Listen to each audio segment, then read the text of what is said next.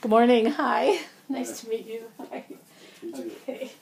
So you've never done this before, and it's really very nice of you to be my guinea pig for our classroom. We're looking to work with someone who's never done this before. You got the right person.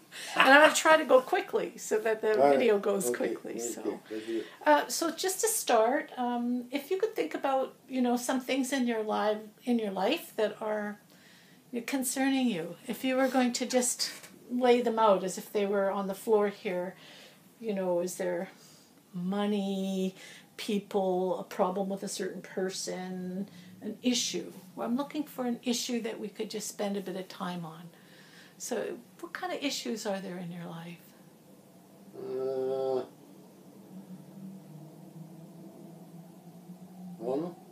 Okay. I can't really think of an issue. You got me. I got you. So there's nothing you can think of that would... Well, everything's an issue. Everything's an issue, isn't it? Yeah, is there one in particular that kind of grabs you? That is impacting you in some way?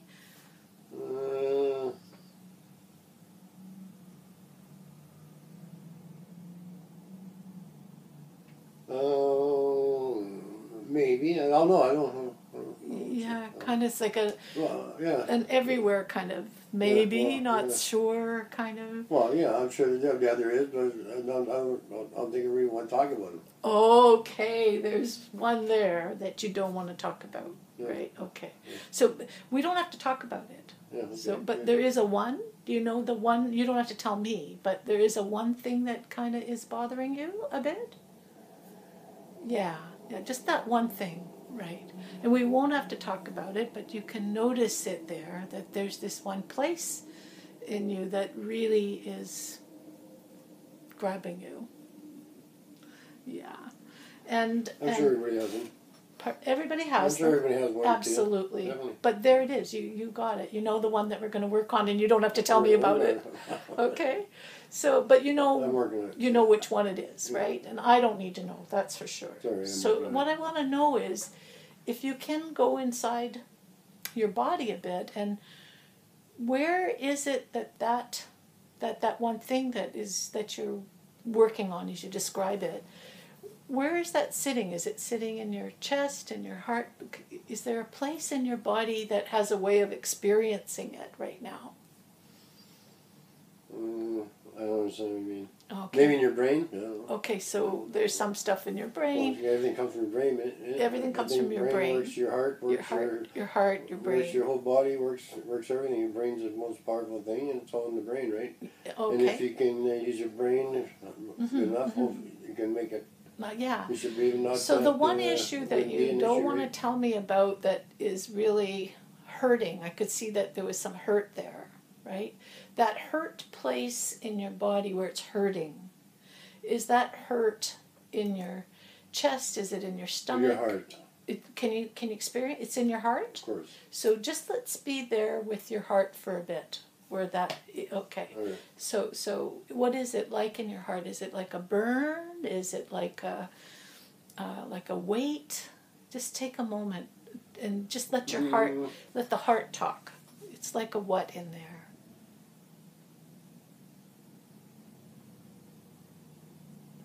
I don't know if I can describe it.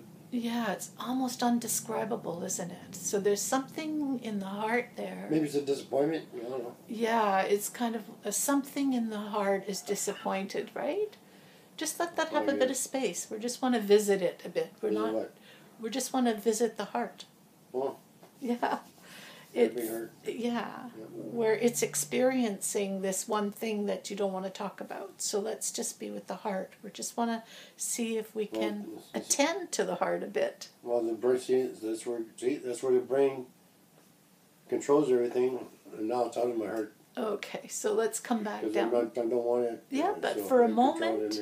Yeah. Oh, yeah, for a moment. But you fix it, right? You fix it with your brain real quick. Pain's nothing. Yeah, pain's nothing. Pain's nothing. Yeah. But we did have a moment of, but we did have a moment where we got to visit the heart, where it got to express a little bit of that hurt. Yeah. So, do you remember that felt sense in the heart? The felt sense of hurt? Yeah, and I don't want to feel it. That's what my brain's not going to feel it. Yeah, that's a good idea. So I can't. But you do remember it. So when I ask you about that felt sense that your heart experienced, I want to know if that's familiar. If you ever felt anything like that before in your life? Well, all the time. Okay, so it's really like an old heartache that keeps getting reactivated, or? No. Okay, I got that all wrong.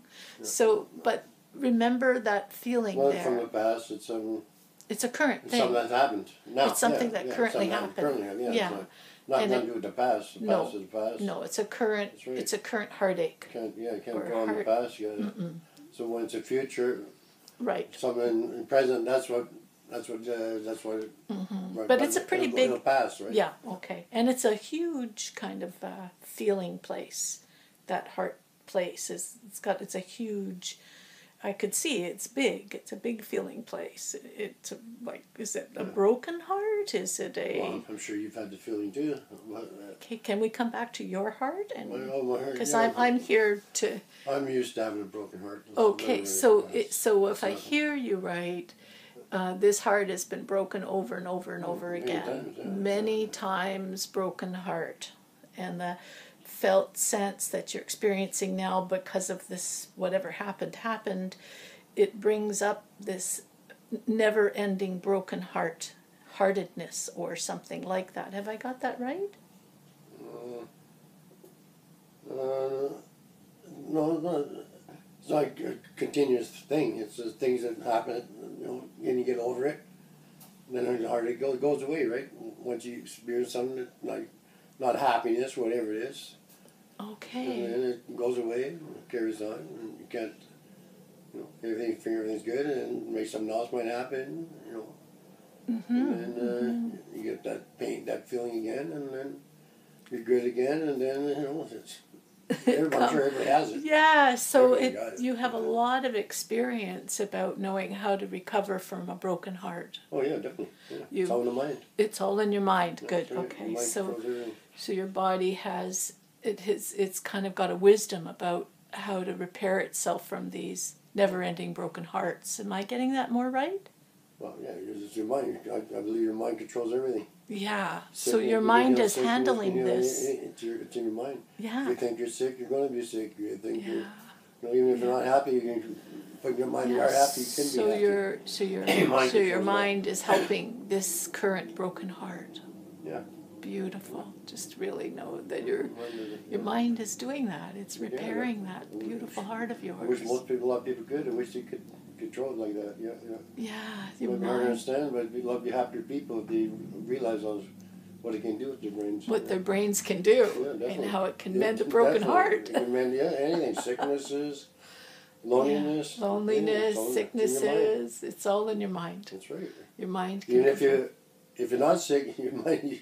You put in your mind that you think you are sick, and you can be sick. Because your mind. So let me just check in with your heart now, where my heart's happy now.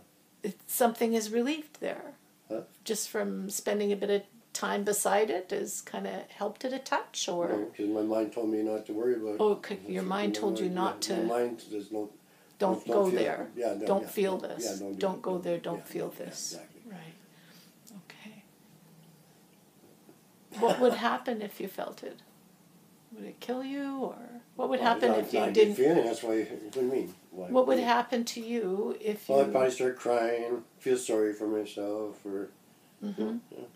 So that would be a horrible thing, to have the tears and to feel sorry for yourself. Who wants to see some sad person, some unhappy person? So you don't want anybody to see you with your broken heart. Who wants to do?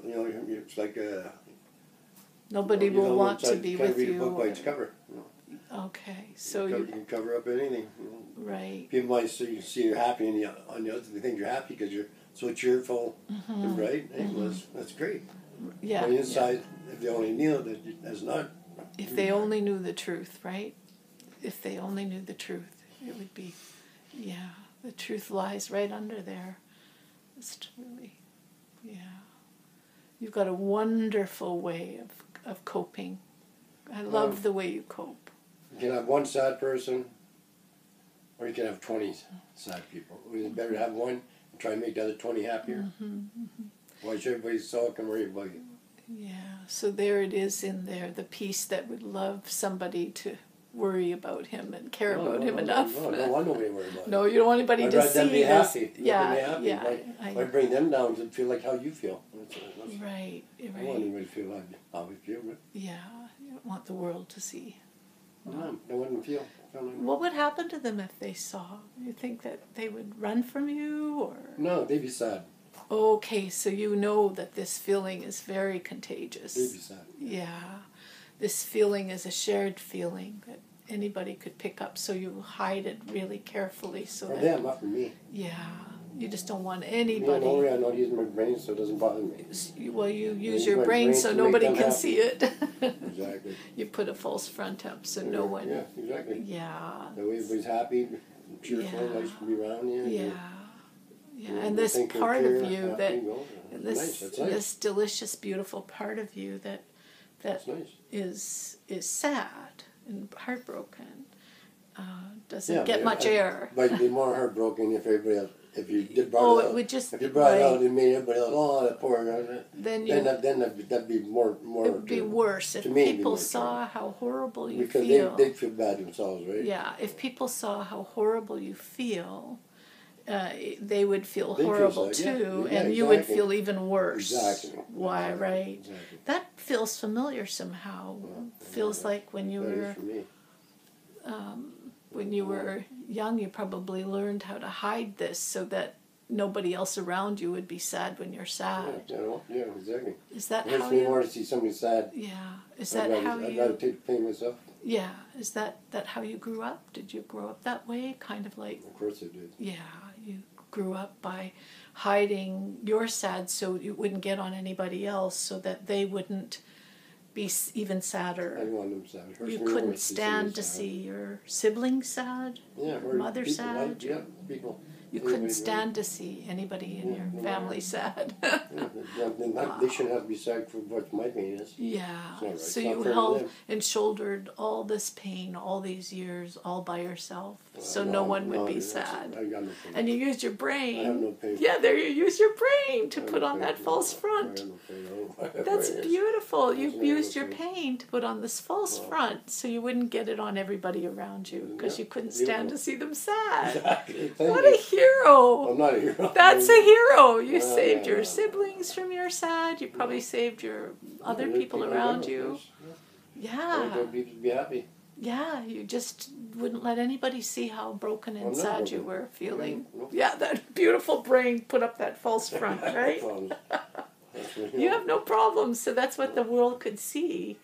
So that, wow, you did a lot for your family there, saving them from your sad, your big sad, from your big sad.